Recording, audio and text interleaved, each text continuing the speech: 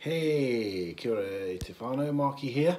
I've had a request for a song to analyse and pick apart as part of the Psycho Songs series. And it's kind of been an interesting challenge, actually, being given a song by somebody else, because the songs so far have been songs that I've been quite familiar with, I've listened to for a long time, thought about a lot. So somebody hits me with another song, it's quite interesting, it's good.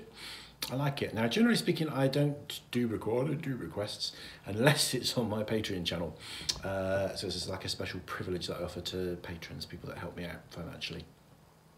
But this request has come through YouTube, and it's from somebody that plans to join me on Patreon, and it's from a member of the aristocracy as well, so I can't say no. So this is a request from Lady Venning.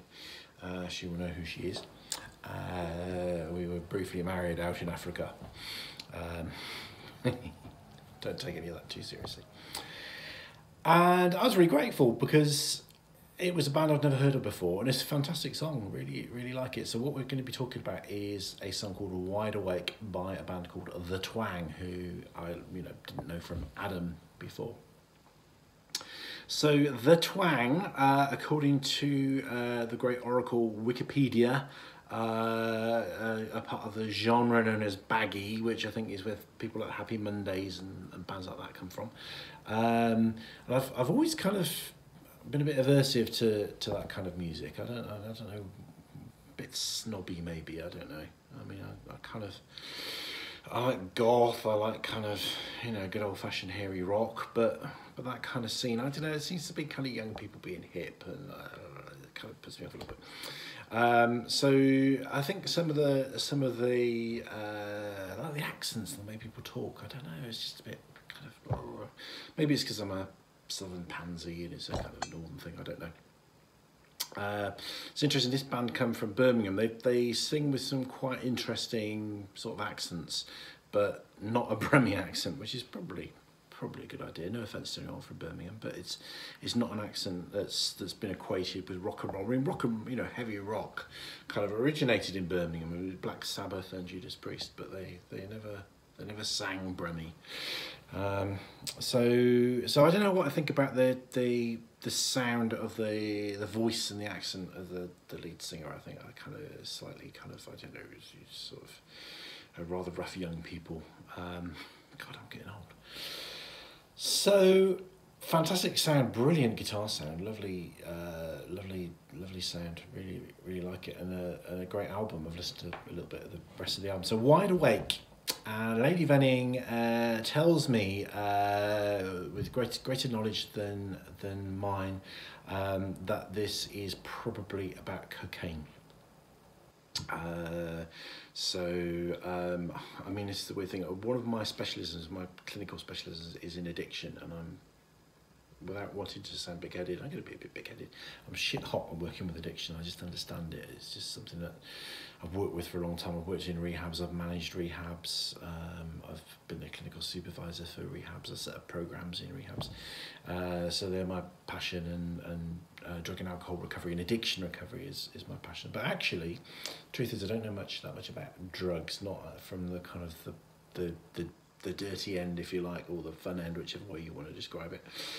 So I didn't know, on looking at the lyrics and listening to this, that it was about cocaine,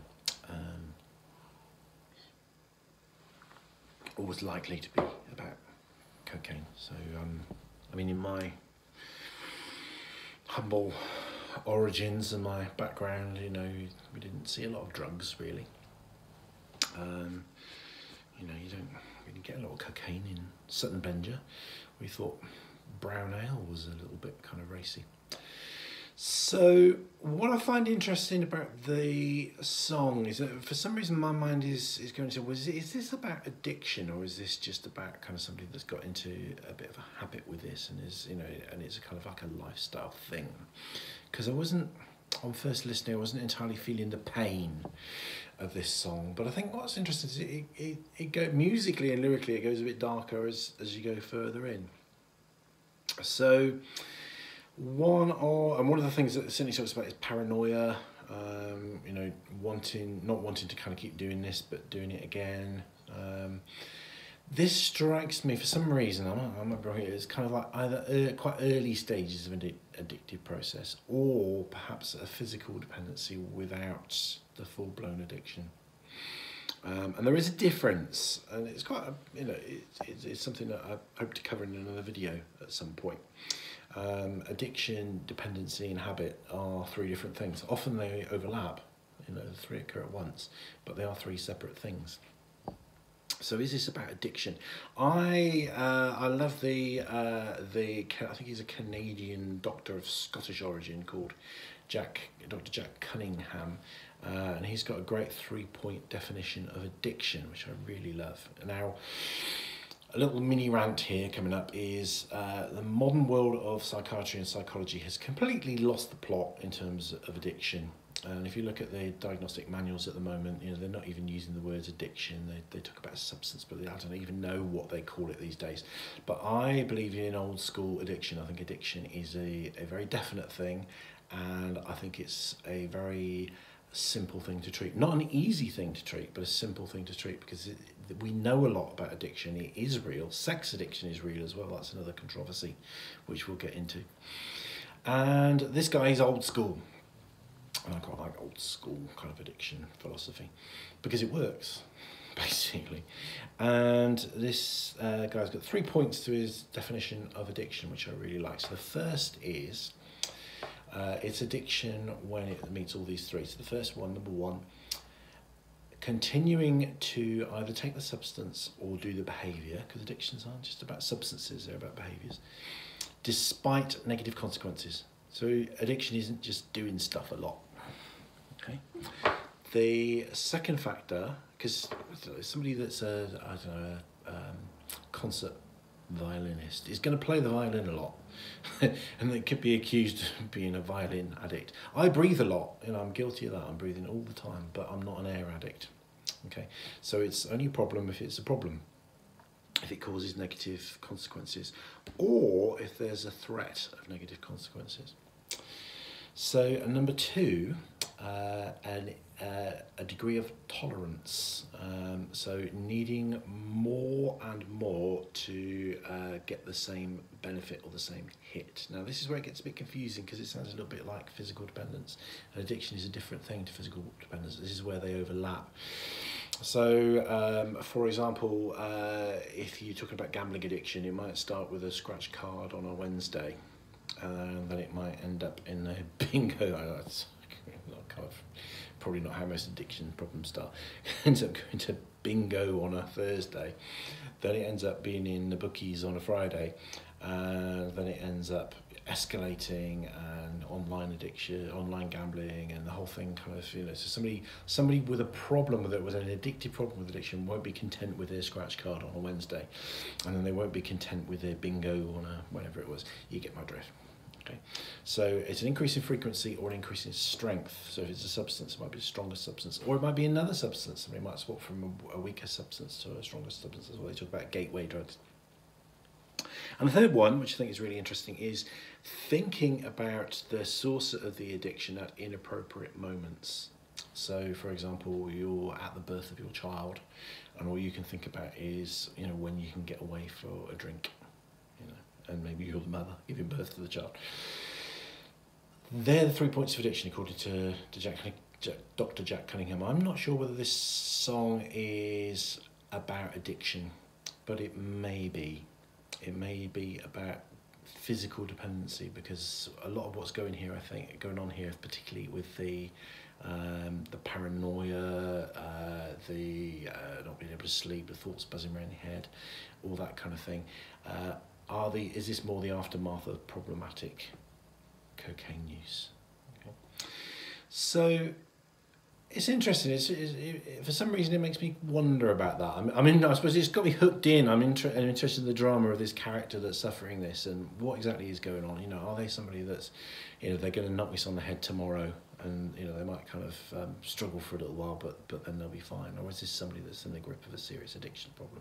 Maybe the stars. So it's good. I'm kind of hooked into the drama of the song. The other thing, which I think is really interesting, is as it gets towards the end, it starts talking about wanting to be in someone's arms, and it starts to talk about sort of, yearning for love, basically. And I thought that was really interesting. This kind of this fits with a lot of things, but it does fit with addiction. And I was listening to one of the YouTube and Patreon channels that I follow, Psychology in Seattle, who are really good. Although they use the acronym PISS, which I think is a bit unwise. But they're American, so I don't know. Maybe they don't use PISS in the same way that we do. So one of the things that the host of that channel was saying was that he thinks addiction could be reframed as an attachment disorder.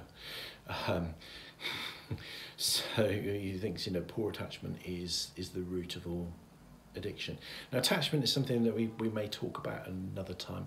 Attachment is all about the way a child bonds with their caregivers or doesn't bond with their caregivers, and it's about the way that the caregivers relate to the child, mirror the child, are there for the child, support the child, or don't.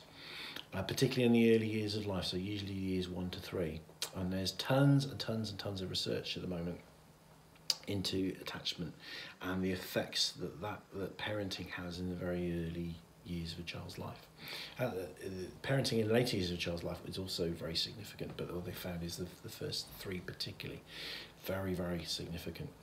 So attachment disorders, and yes, you know, it's very seldom that someone with an addiction problem hasn't got a lot of trauma, hasn't got neglect, hasn't got abuse in their past, hasn't got parental issues and problems. It's really quite rare. There's usually something going on. Okay, whether you could say that causes an addiction problem or not, I don't know. I think that's too simplistic to say.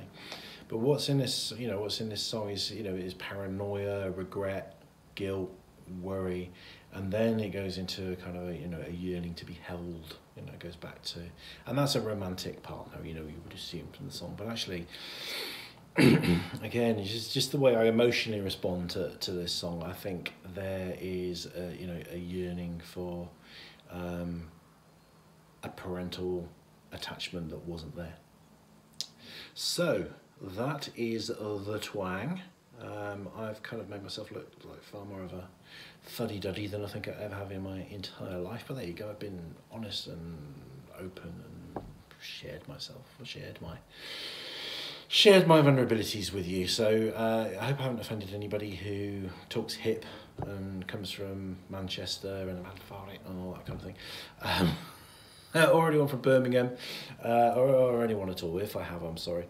I hope you found that interesting. I'll post the lyrics in the description below. I didn't go through them today because there's loads of them.